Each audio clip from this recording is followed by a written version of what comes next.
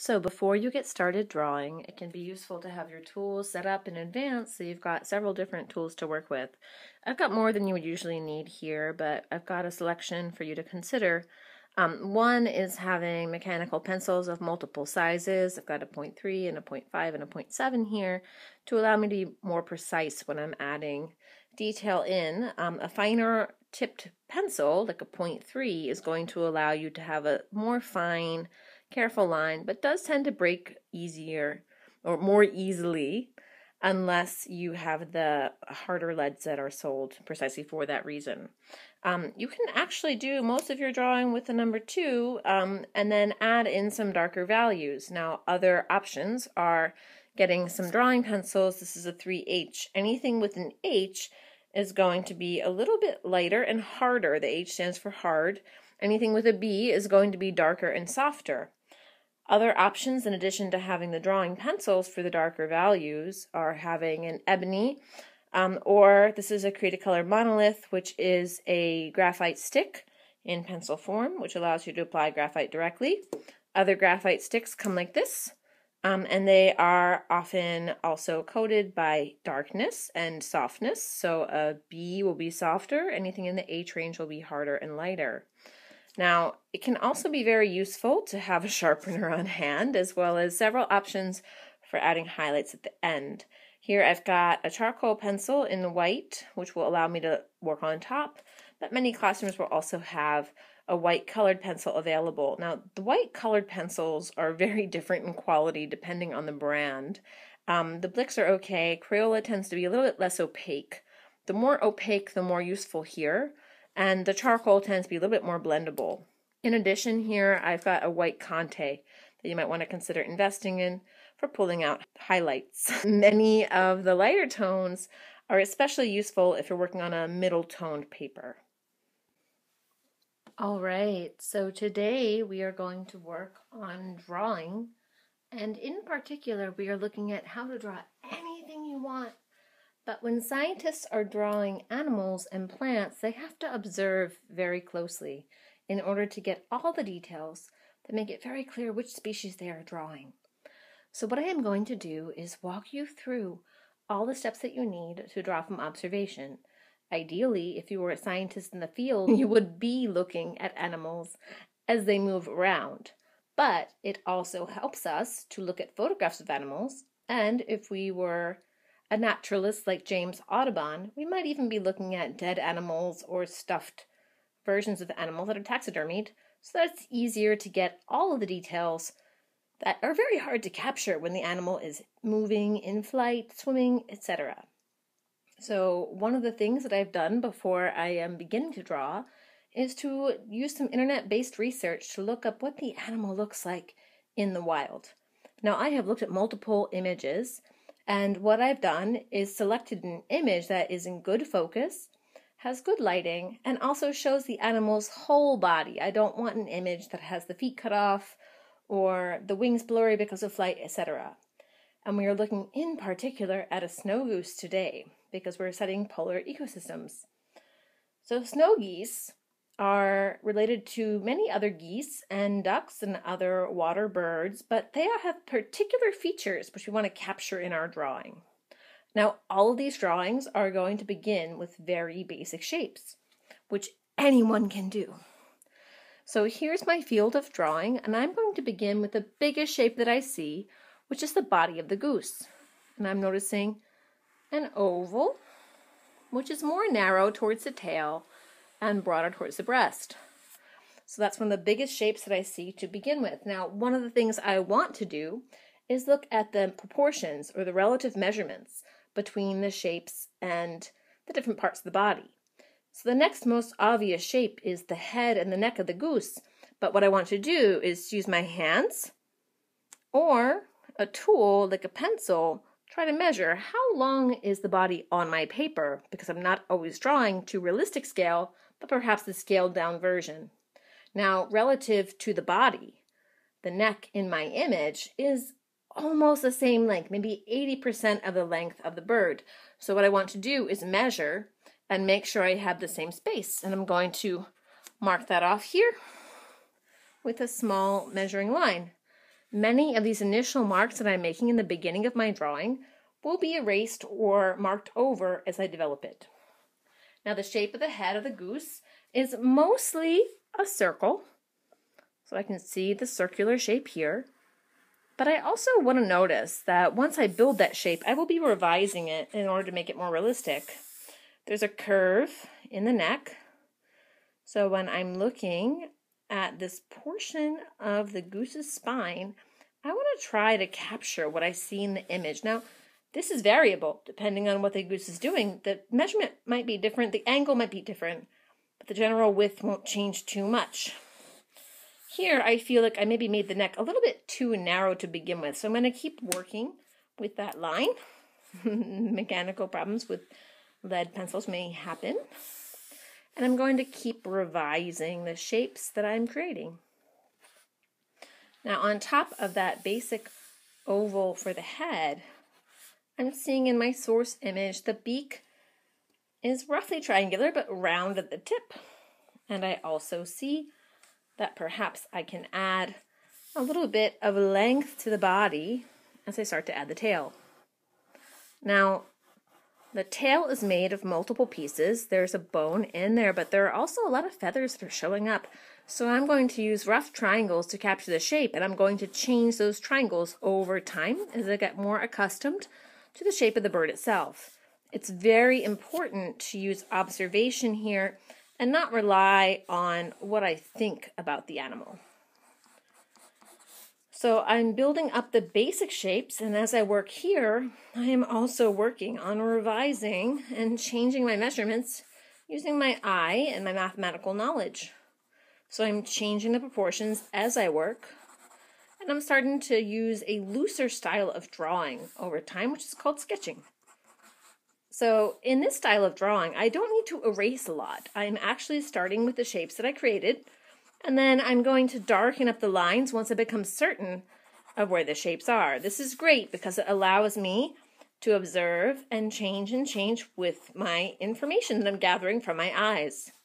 Now, what is particularly interesting about this, if we were doing field sketches, is that animals don't stay still. They are not plants, right? So even plants move, but much more slowly than we can see. And in the field, animals don't stay in one position unless they're asleep. And this is part of why it's very useful for scientists to have some knowledge about drawing, because if I'm collecting ornithological information, it's interesting for me to know what the birds are doing and to try to capture that when I may not always have a camera at the ready. I may not always have it at the quick speed that I would prefer. So I'm going to go over my lines. I'm going to correct my initial information and make it more precise as I go along. I'm looking for the shape of the eye socket. I'm checking the angle of the beak. And as I develop the image, I am working on more and more precise information. Now, I have intentionally selected a position where the bird is a little bit more still. I'm checking the proportions of the neck, and I'm thinking that maybe I need to make the neck a little bit longer, which means that I'm going to revise and change what I started with. And here's where I may use an eraser to start to develop it and change the proportions a little bit. Again, in real life, I'm working from an animal that is living, and in the environment, I may need to continually change and revise in order to capture the movement that I'm looking for. So from these very basic shapes, I'm starting to break it down to more specific shapes and to gather more information. What is very interesting about this as I work is that I'm actually learning about the animal as I go. So for example, here we have the basic shape of the animal. I'm starting to feel more confident about that. So once I have that basic shape, I'm starting to add what we call shading or value. As I'm adding that shading and value, I'm starting to turn my flat shapes into form. And as I'm developing that, I may find that I refine or change what I had to begin with. For example, here I see that in my source image, there's a wing that's behind the bird. And I also see that he has a shoulder joint, he or she has a shoulder joint that is showing. So this hump here is where the shoulder blade of the bird exists and is helping it to articulate its wings when it flies. That sort of information, anatomically, is very useful for scientists that are trying to understand different organisms. Perhaps not as obvious with something like a goose, but if we were comparing a goose to a duck in their flight range, knowledge about the size of their wings, for example, and the articulation is very, very useful. All right, I'm adjusting the eye up as I adjusted the head, and I am building some detail as I shade the bird. One of the things that I'm doing as I'm developing from a shape drawing into a more detailed rendering is checking the outside lines. Now, I can develop this through line, but I can also push it a little bit later by changing the shape of the background. So I can shade the background, shifting the value in order to determine exactly where the edge of the animal lies and the beginning of the world around it begins. In addition to the shoulder blade hump here that I see, I also see a very discernible hump where the hip is beginning. It's probably the pelvis of the bird, and we have to think about birds, right? So birds have to lay eggs to contain their young and reproduce, and so their pelvis is a little bit wider than some of the mammals and other animals in terms of their general anatomy, which allows them to lay a hard, firm, shelled egg and reproduce in that way while gestating outside of the body. Here, I'm starting to notice some shapes of the pin feathers in the wings. Now, these are folded back, but they're still very relevant to the general anatomy of the bird. As I build the value, I am also paying very close attention to the shapes that I'm observing. And this close attention, this close observation, is very useful for scientists. It's not just artists making a beautiful image, but also scientists working to collect information about diverse species that want to observe what the animals really look like. What are the differences between a snow goose and a Canada goose? They have clear differences, not just in coloration, but also in the shapes of different parts of their bodies, the proportions that they offer, etc. So as I'm observing closely, I may want to keep a notebook with some notes about what I notice about this bird in relation to other birds that I may be more familiar with. And that cross comparison can build my knowledge base. So I'm working continuously, looking closely, and it might take more than one session. There is a moment in an artist's life, particularly an artist that is paying attention to science, where it may be useful to take a break and compare what you're drawing to other images, or perhaps a live bird that you're observing in the field or elsewhere. In real life, scientists would make multiple images of the species that they're studying in order to gain the most knowledge possible, and they would share that with other scientists by publishing and sharing. Now, in your environment, you might be able to pay attention to certain animals that you see often, perhaps capture a photograph, perhaps just pay very close attention and make some loose field sketches or some tighter sketches like this that are more observational and contain a little bit more information. Now, as I'm drawing, I am not just capturing the general shape. You can see here that I'm layering multiple values on top of each other. Now, I want to always have some light values. Now, that includes white, but it may also include some light grays. And if I'm working with pencil, it's very useful to use my finger to smudge like this to develop a gray area. I can then erase out highlights that I need and correct. In addition to those light values, I also need medium values. This is a middle tone gray, and that middle tone gray is helpful to establish where the shadows are. So areas that are lighter tend to be reflecting light, not just if the animal's white like a snow goose, but no matter what the color of the creature is or the form that we're looking at. And those white areas read to our mind as brighter and closer to us.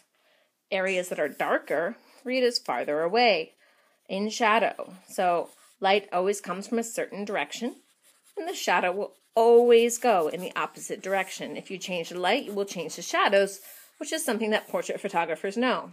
So I'm working in black and white. The snow goose has red legs. Now I can't draw red with my pencil, But what I can do is start to tone it down a little bit. And as I'm toning it down, I have an opportunity to correct the joints and actually even lengthen the legs here to make it look more like a snow goose and less like a duck. So I'm going to correct my initial drawing and erase that entirely, and I'll shade that into the background later in order to create a more correct proportion, make the animal look more realistic. Inside of its foot, I can use shading to show the anatomy, so there's a very clear distinction between the bones and the webbed areas of skin in between them. And I'm going to use the pencil to show that. And I can also take this opportunity to change the outline, correct it, and make everything more precise. Now I'm also noticing in my original observation, I did not include the shadow on the lower part of the bird. So I'm going to add that in. And I'm using a technique called cross-hatching. So hatching are these short lines that I'm using to build up value or tone. Value is how light or dark the image is. And as I'm cross-hatching, you can see that I'm turning my pencil and creating lines that go across each other in order to build up that tone. This is a little bit more effective than pressure in terms of building a more precise way to show ranges in value over a form. Ranges in value are important, not just because they can show color, that's part of it, but really much more important than color is they're showing where the form recedes or goes back in space versus where it's coming closer to you. This can help give a general sense of the volume of the figure that you're drawing. So with this bird, it can show how large it is or how rotund, but with another form, it will also show where it's rounding away from you and where there may be highlights or raised areas. So I'm getting all this general form before I even think about the smaller feathers that are part of this bird's shape.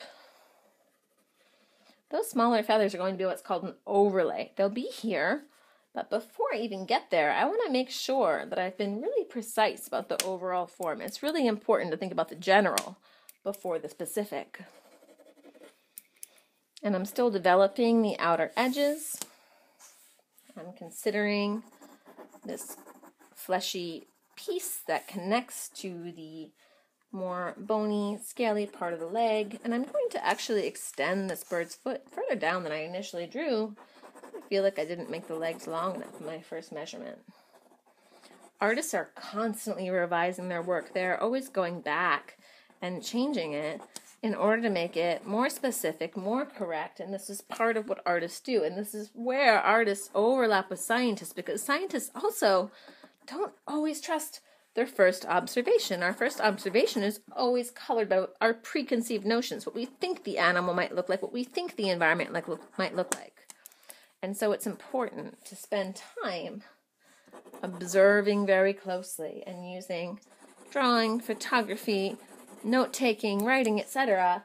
to make those observations and ideas more correct, more precise, etc. So here I have a good amount of detail on the overall form. I still feel like I could lengthen the neck a bit. And this lead is not always cooperating, but I know there's a white highlight on the top of the bird's head. So one of the things that I can do here is just extend this up, which will give me space for that highlight. Now I may need to move the beak to make it look more like an adult goose and less like a gosling or a duck. And I'm simply going to erase here, and I will also consider later shifting that background.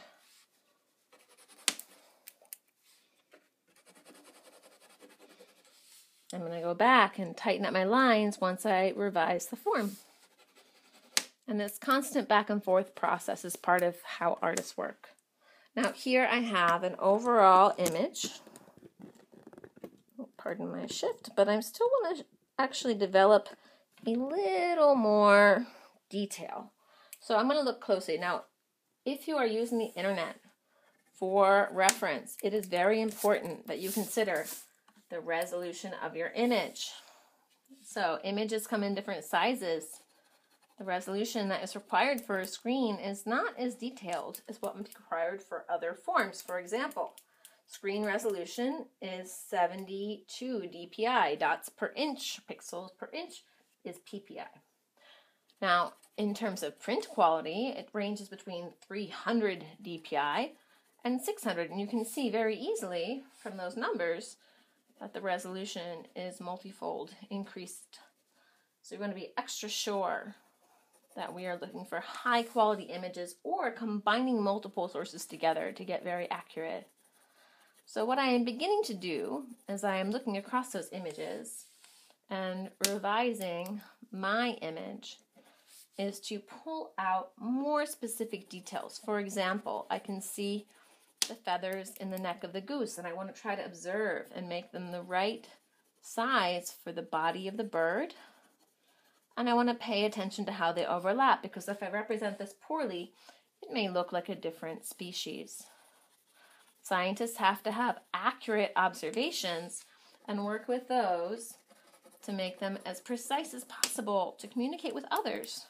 Remember, if you are experienced in the field, you may not always have a photograph of the animals that you want to share with people or the observations, so you may need to revise your study and make it more precise and specific for it to be accurate.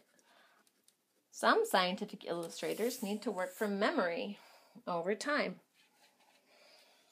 So we're going back and forth between the image and the drawing, and as an objective observer, I'm trying as much as possible to be precise and correct. For example, I'm noticing that behind the temple of this bird, there is an indentation here behind the eye, and I'm trying to capture that. I'm going to use my hatching techniques and my cross-hatching, and I'm going to work on it and revise and change it. I may even lower down the hump of the back, reducing the overall size in order to try to get this more accurate. At this point in my drawing of the snow goose, I've got the basic outlines correct, and I've got essential shadows in place. So what I want to do to make it more precise and more accurate is to push my values to have a range of values from light to dark, and also to pull out more detail. To make that work more effectively, particularly on this more smooth paper that has less of a tooth, I'm going to work with some darker pencils, possibly the graphite stick, not only to pull out dark values in the drawing itself, but also in the area around it, which will add to that layered value. So I'm still looking at my source image, I'm using the same image throughout, and I'm going to start building up my layers of graphite to deepen my dark values. One good place to start is the contour line. We've already sharpened that up quite a bit. So now I'm starting to use value in part in place of color. So on the beak, I've got an orange tone, but that tone compared to the tone of the skin, the feathers I should say, is actually much darker in general because the orange against the white stands out. As I'm refining the value layers, I'm also going over my contour line and freshening it up.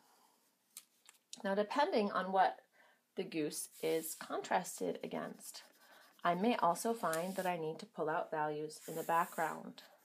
Value in the background is going to be layered up in large swaths, so I'll find the graphite stick very useful for building that value up.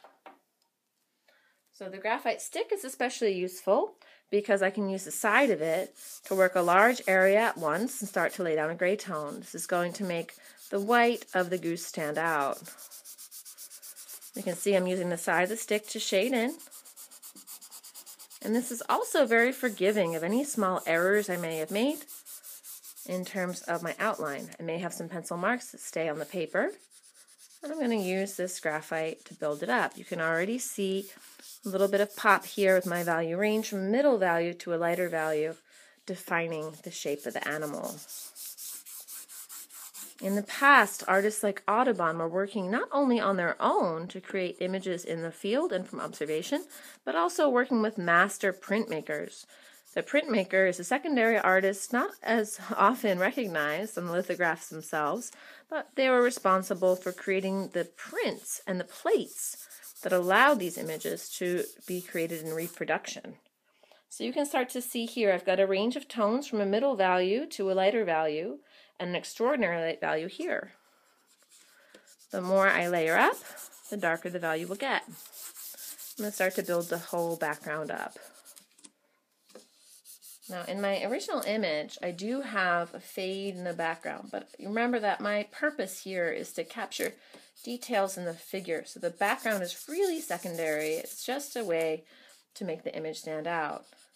I'm going to correct the line of the head here, keeping in mind the more correct and accurate I can get, the more sure I can be that my image is representing a certain species of animal. Small details in the shape of the beak, the shape of the back, the shape of the wings can actually depict a slightly different species. So it's important for artists to be precise if they're going for scientific representation of their subject.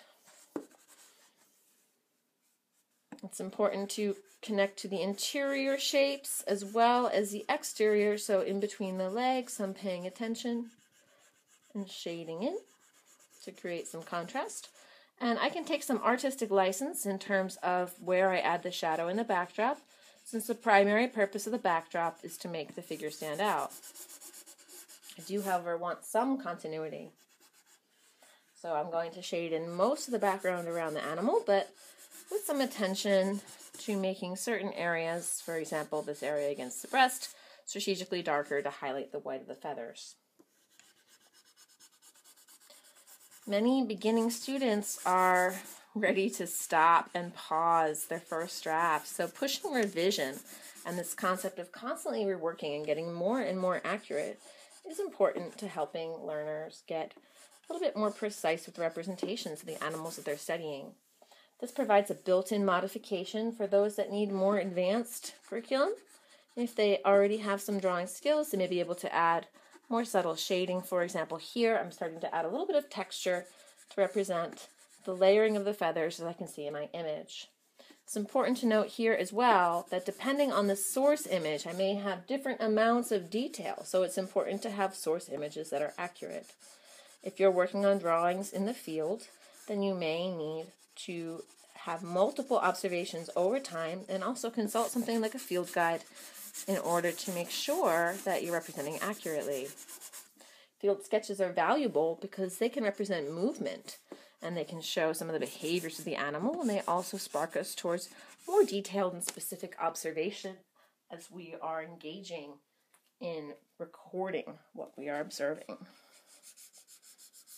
Now, this line here is interesting because it actually represents the back wing of the snow goose. And so I'm going to work to make sure I don't overlap it. In a moment, we're going to come into highlights. And so there, I'm going to pull in an eraser and also my white charcoal pencil in order to make those highlights more specific. Now, it is important to talk about paper. I'm working on a smooth printer paper here. That's what I had available. If you're working on copy paper, you're going to have something similar where the paper has very little tooth. The tooth is the hand feel of the paper. You can actually feel the size of the paper fibers. If paper has a strong tooth, you'll feel it as you rub your hand over it. It'll make a slight gritty noise. If paper has almost no tooth, the surface will be very, very smooth, and you won't feel much resistance at all. For more detailed drawings, having a stronger tooth is more useful, as you can actually build up the graphite more efficiently, working with the grooves that are inherent in the tooth of the paper.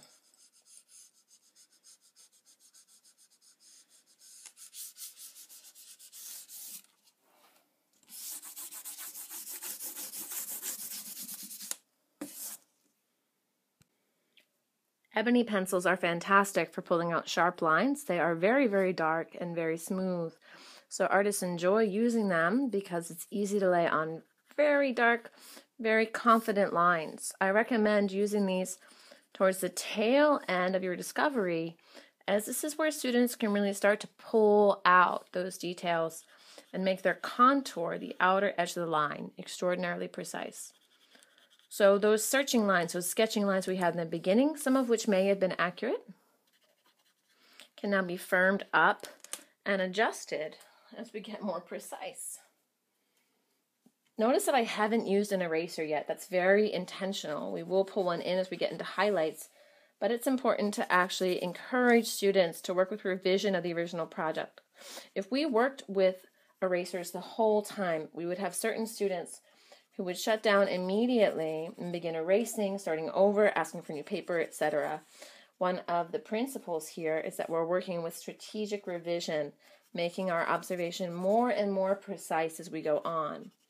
Original observations are not necessarily incorrect, they may just be imprecise, and that distinction helps us to build things up.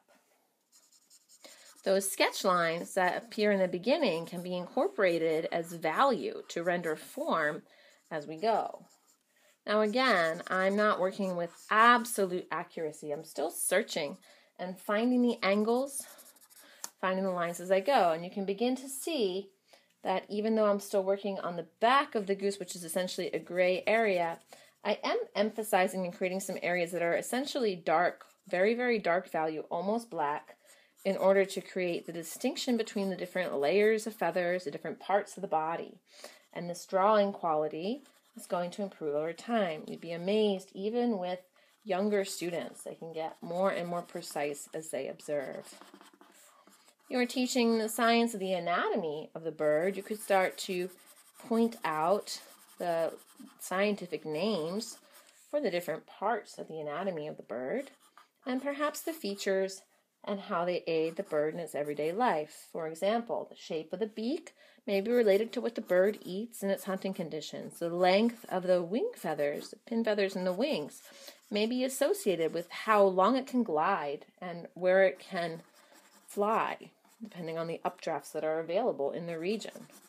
We also have the feet. The webbed feet that we observe are important for aquatic birds as they allow them to paddle more efficiently. Even birds that spend most of their time gliding and diving usually have webbed feet if they're working and hunting in an aquatic area. As you can see, I started with a lighter gray, and now with my ebony pencil, or I could use also a 4B or a 6B even, I can pull out these sharp, dark outlines and start to sharpen up my image. Again, I don't need to use an eraser yet. I can use this darker pencil to pull out my form first. You'll find that with younger students, there's less of a tendency to erase, but as students approach 4th grade, 5th grade, and get older, they want to erase the work they've done so far because they're not recognizing how even small mistakes in art can build up to a masterpiece. So keep those mistakes. Let them become part of your background, part of your form, and inform what you are creating. It's also important, I always point out to my students that the work that I'm creating is going to be at a faster speed, and they are not expected to work quite as quickly in their own designs. It's simply a demo to help them get more precise. Now, I can see a lot more anatomical detail in the feathers of the wings now, though they're not 100% precise. I may find that I want to refine and add more detail as I go, and I can switch tools. So I was working with the ebony, but in order to get that precision in the shading of the wings, I may want to go back in with the graphite stick. Again, I've got a few options with the graphite stick. I've got this broader stick, I've got the more detailed pencil. The ebony is going to be darker, and if I wanted to get super, super dark, I could go with a Conte or with a charcoal. So for now, what I want to do is build up the layers of shadow here on the breast of the bird to build a sense of depth or form. I can add some additional information about where the chest recedes and wraps around the bird. Of course, this is all dependent on lighting, so it's a little bit more helpful if the image is well lit. This is going to obscure my original hatch marks a bit, but I'm not erasing them. Again, I'm using that information that I captured to help me layer up the actual material on the form of the bird. For example, this was a sort of shorthand that I had here around the leg.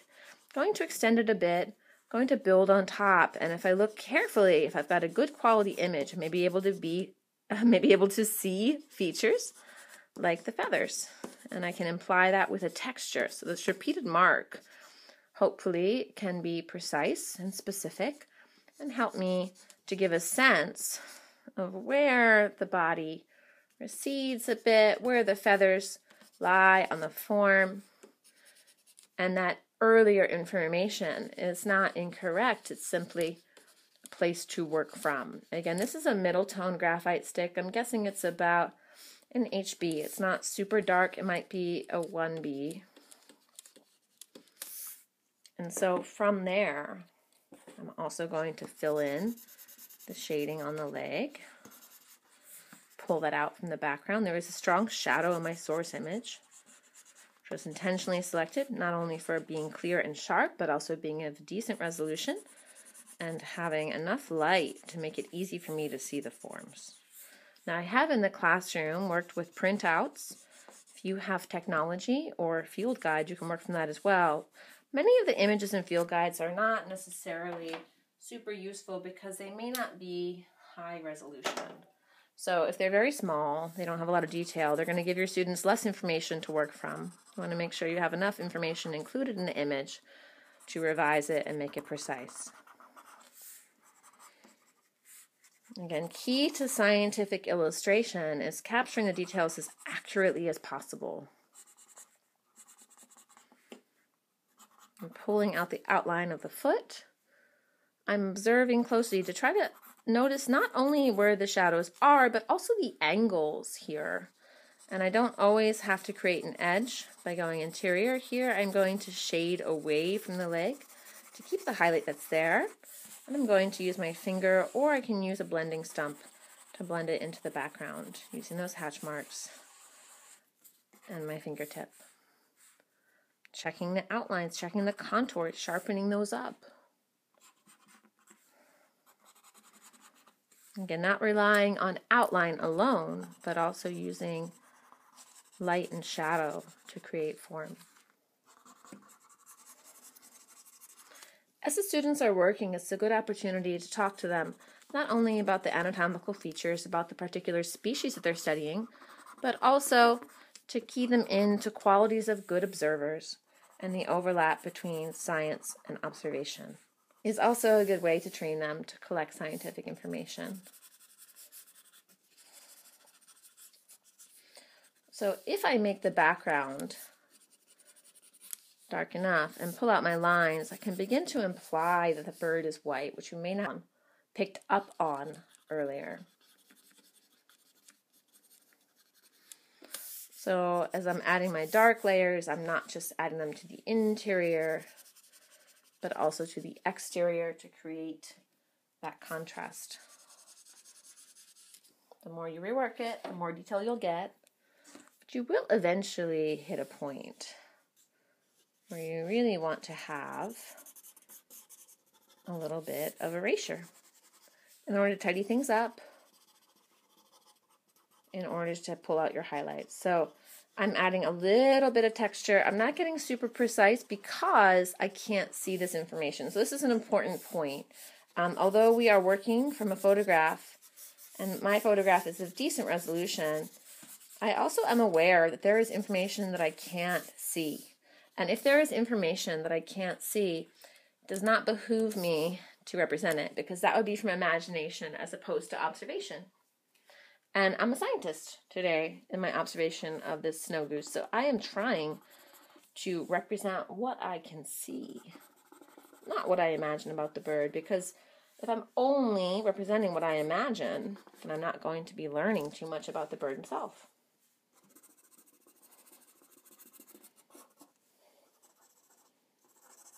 I see a small shadow here, for example, between the leg joint and the body. This is caused by the shape of the musculature of the leg, overlaid by the feathers on the body, which are a little bit more insulated, tapering off towards the feathers on the leg. If I compare this to other birds that frequent the same area, it might give me useful information about how much time it spends in the water versus how much time it spends roosting, for example. More information might be needed, and if the students have questions, I always point them out towards research. If I don't know the answer, oh, it's a great question, let's look it up, let's find out. Now, many classrooms will lean towards having students draw the same animal, but I also want to encourage you to have students present some information. If you teach these skills, you can differentiate. Some students can draw the same animal in groups, and others can work independently, do independent research, and present the information they've discovered about the species they have found as they share their drawings with the class. You know, in our art standards and Common Core, only some of the standards have to do with making art. Others have to do with connecting to other content area. We're clearly doing that here. And also responding to art and presenting. Good. As we are getting ready to add highlights, you've got several choices of eraser. Many schools have these available, these pink rubber erasers. They're okay, but they are sometimes limited in capacity in terms of picking up the graphite. A little bit superior are the white rubber erasers. They're a polymer that picks up the graphite more readily. Hopefully yours doesn't have paint on the end. This is a Stettler. And then more advanced, we've got a kneaded rubber eraser, which can actually be kneaded and pressed to a certain shape and pull graphite to light in a certain specific area. So we're not going to use too much of the kneaded eraser today, in part because they've got limited utility on smoother surfaces, but we are going to start here. Now don't underestimate the value of the eraser that comes in the pencil. Many of these are small and narrow and very useful for going in.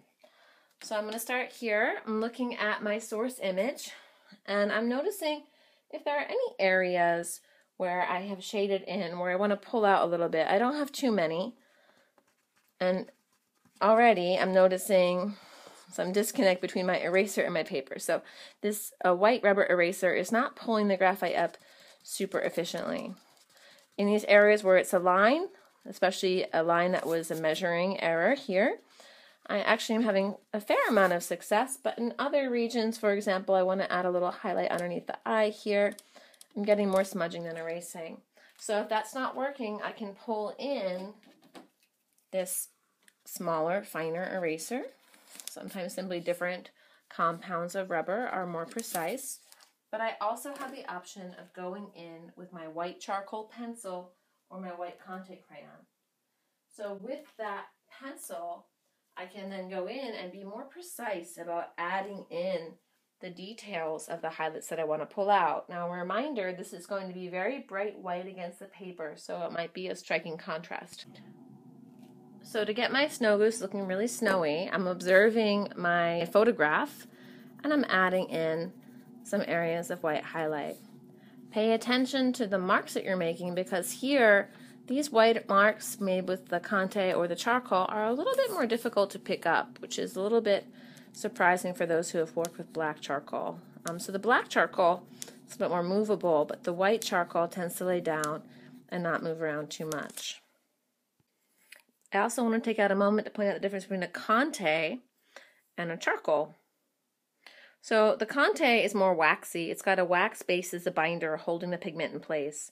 Charcoal generally has a more dry binder and can be a little bit more appropriate for areas where you might want to blend. So I'm going to alternate back and forth. If I were doing them in an order, it would be preferable to do the charcoal first.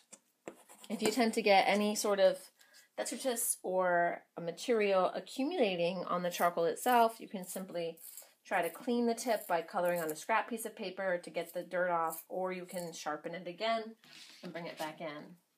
Some of these age over time, so if you have an older pencil, check in, make sure it's still effective.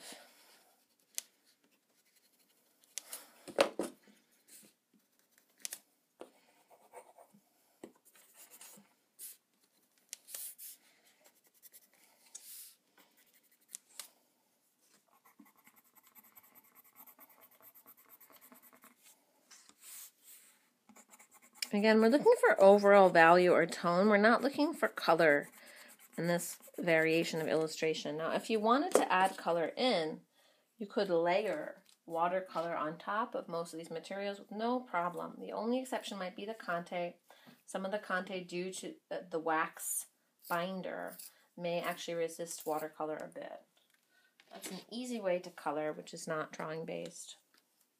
I'm going to keep going back and forth between erasing to sharpen my lines, dropping in a little bit of a white highlight with a Conte, and perhaps even adding a little bit of dark shadow. Notice here the charcoal is working more as a blender than as a highlight. So if that's occurring, I can try an eraser to see if I can get a better, more desired effect.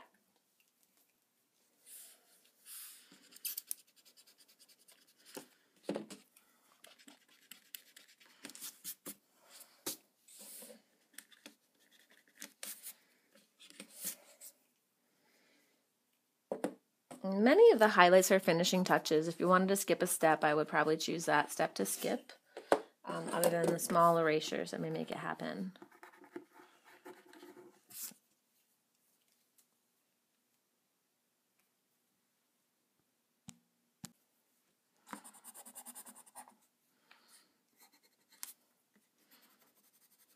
One thing I'd really like you to consider as you're working with your students to refine these drawings is how you will display and present them.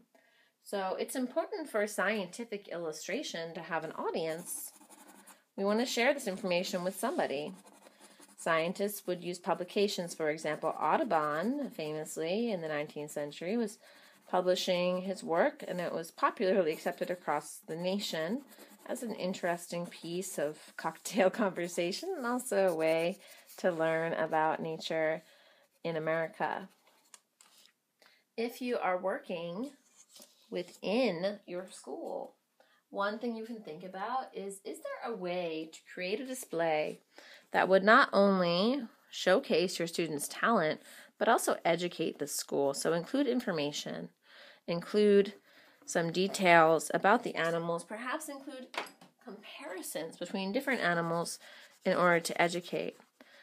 Students can be involved in adding labels and signage to help make this happen. In addition, you might also think about whether you want to publish outside the school. For example, if students are working on different animals, they can easily assemble a local field guide that educates people about birds that frequent the area. One great resource for this is the Cornell Bird Lab.